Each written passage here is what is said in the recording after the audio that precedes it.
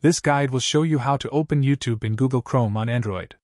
If you find this useful, consider subscribing and liking the video. When you click on the Apps button in the top right and select YouTube, the app opens by default. To open YouTube in your Google Chrome browser instead, follow these steps. First, click on the Apps button again. Then, hold your finger on the YouTube icon. This will give you the option to open it in a new tab. A new tab will be opened, and you can switch to it by clicking on the tab in the top right and selecting it. You will now be on the YouTube website.